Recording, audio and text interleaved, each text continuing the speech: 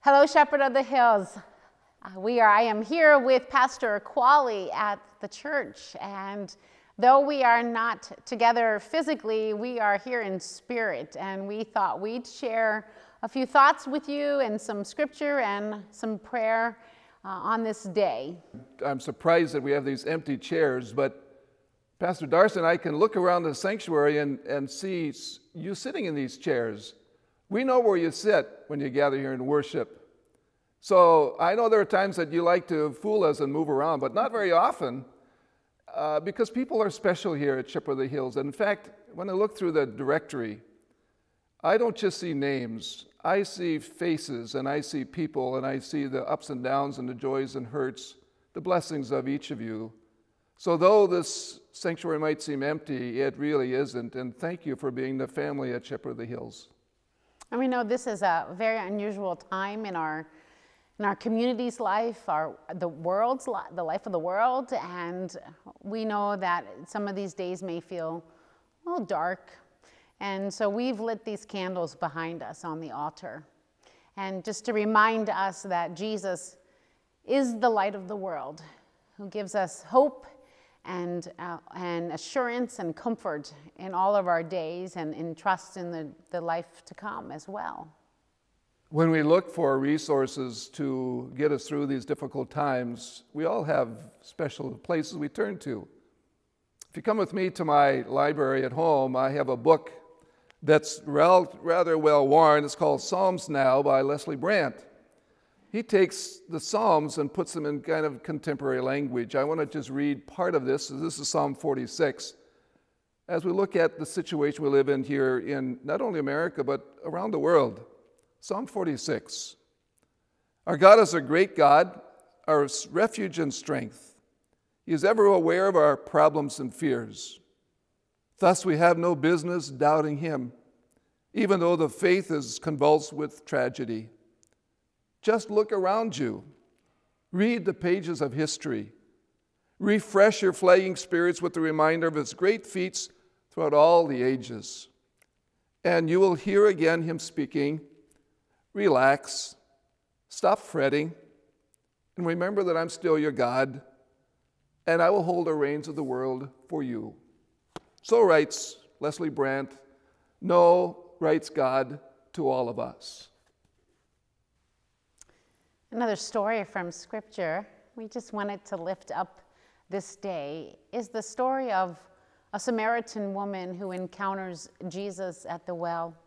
Most of the time, women would gather at the well in groups early in the day when the sun was not quite so hot, or perhaps later in the evening. But we find this woman, this Samaritan woman, going to the well about noontime. She's alone.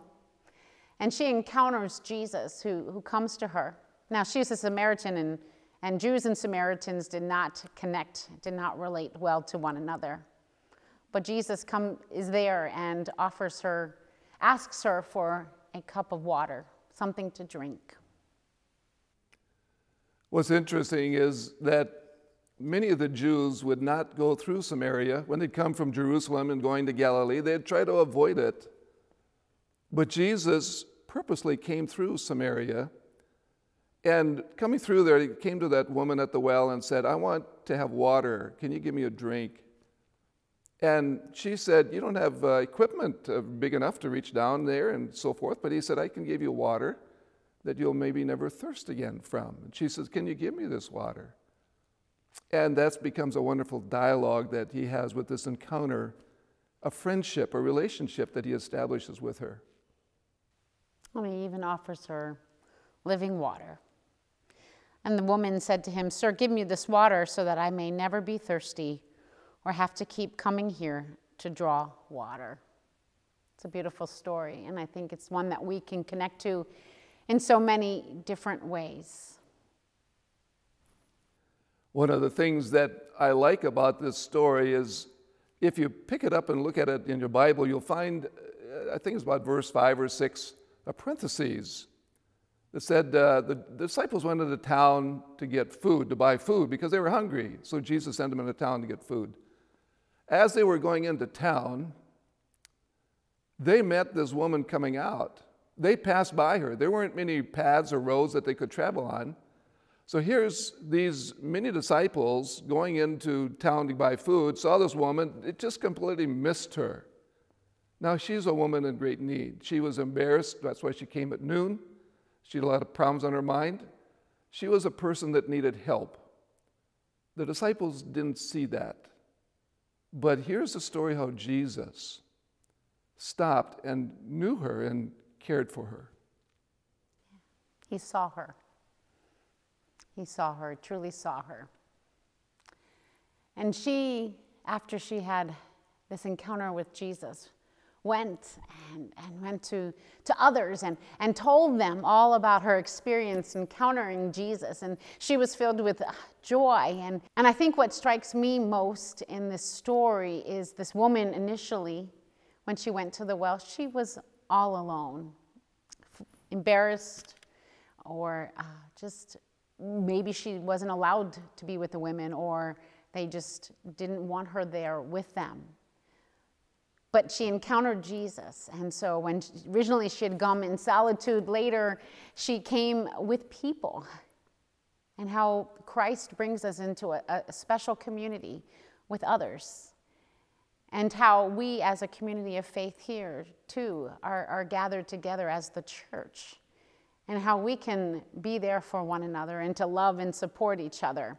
And I think at this time, that is such an important message to hear, that Jesus is the one who brings us together as people of God, as his children, and that we can be there to support and love and to embrace each other no matter what we have experienced in life or are going through right now.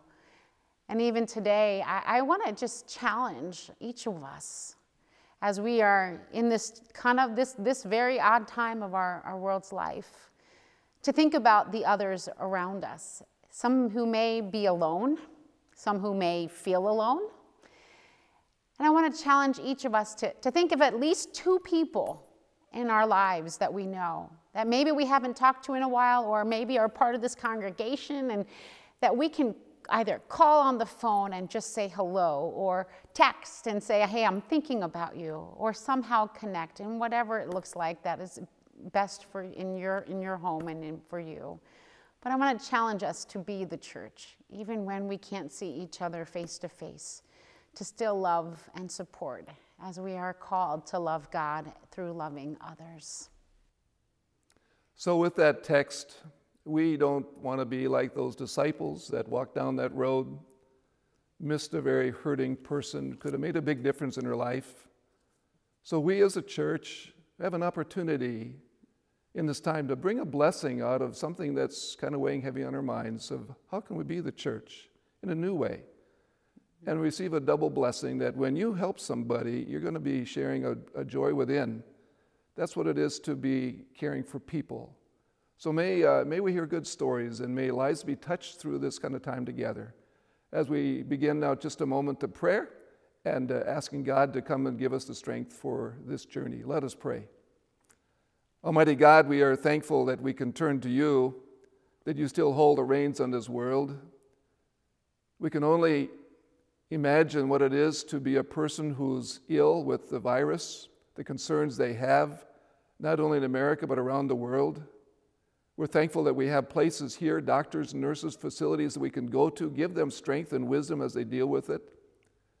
And be with those in leadership in this nation around the world, that they can find a way to alleviate as much as they can of people getting ill, and find ways that they can find vaccines or ways of curing this, so that this can be eradicated too, that in history we'll look back and say, we got through this with the help of so many people. So be with those who are ill and those who are anxious about getting ill, that you put our fears at rest and help us to do the good things, the wise things, but to know that you're in control, and we'll do our part, and we'll get strength whatever faces. So we'll put this in your hands as we thank you that you do hold the reins of the world. And we pray this in your name. Amen. And gracious God, we pray for those for whom this is particularly hard, economically or emotionally, for those who are feeling anxious, as Pastor Qualley prayed, but also for those who feel alone. And for those who are in homes where relationships just need some mending, Lord God, we pray that you would bring that healing as well, that this time, that you would bring good out of the time that we have been given. And we just pray, Lord God, for all things, that we know that you are with us, and your comfort and your peace you give to us. And we are grateful for that. We pray in Jesus' name. Amen. And now here is, as we blend our voices together in that perfect prayer that we're lifting up at this season of Lent, but actually all year long and our whole lives, as we pray these words together. Our Father, who art in heaven, hallowed be thy name. Thy kingdom come, thy will be done, on earth as it is in heaven. Give us this day our daily bread, and forgive us our trespasses, as we forgive those who trespass against us. And lead us not into temptation, but deliver us from evil. For thine is the kingdom, the power, and the glory, forever and ever. Amen. And now receive the benediction. The Lord bless you and keep you. The Lord make his face to shine upon you and be gracious unto you. The Lord look upon you with favor and give you his peace. Amen. Go in peace, serve the Lord. Thanks be to God.